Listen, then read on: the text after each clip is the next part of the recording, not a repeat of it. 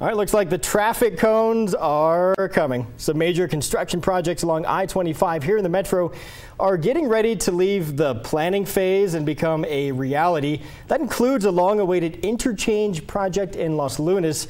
Griffin Rushton joins us now with an in-depth look at the project, which we believe is soon going to be breaking ground, Griffin. Yeah, Trevor, that's if everything goes according to plan. Of course, that's always how it goes. Village officials confirmed construction on a second highway interchange is on track to begin this fall, and this project is a long time coming. Los Lunas is one of the fastest growing communities in New Mexico, and that means there's more and more drivers clogging the one and only interchange up here along Main Street and, other roads throughout the village. So village leaders are hustling to build a new main vein, so to speak. The plan is to build that new interchange right here on the south side of town and then upgrade this road. This is Morris Road all the way around here, connecting to Highway 314 and then crossing the Rio Grande. And these new river bridges, they are far and few between. The road will eventually go and connect to Highway 47. This is a pretty rough map, but you get the gist of what they're trying to do here.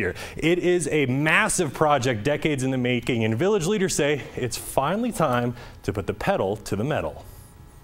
It's not aspirational at this point. We are building this road. The route is drawn, the funding is secured, and now dreams of a new highway interchange in Los Lunas are finally shifting into high gear. We would like to be in construction in October, November of this year. Deputy Village Administrator Aaron Callahan says the $154 million project will not only transform Los Lunas, but the rest of Valencia County too. We anticipate that freeing up that congestion is going to, open the doors for people to feel more comfortable driving down Main Street for their shopping. It's also going to help connect other, possible future activity centers in the village and Valencia County that can facilitate economic development without overburdening access on this road. She's talking about this road, State Road 6, otherwise known as Main Street. Not only is it the only way to get on and off I-25, it's also the only way to get across the Rio Grande. That's an inconvenience for travelers, but that's a safety issue when we're talking about emergency response.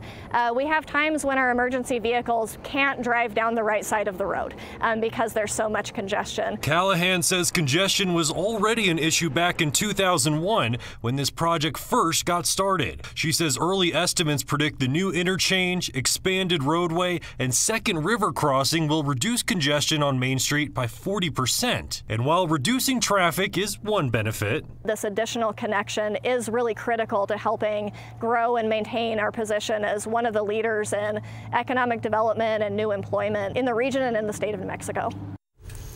Callahan says this construction on this first phase of the project could take up to 3 years. But once it's done, like as we mentioned, this new road, it's going to cross the entire village, including the river, connecting I-25, Highways 314 and 47, which are really the main roads through Los Lunas. The big question, a lot of people were wondering what kind of delays, what kind of price could we pay for this construction? Well, according to the current plans that Callahan told me, that they will not have to shut down I-25 to build this interchange, but there may be some lane closures as you might expect, and that's not the only big project on I-25.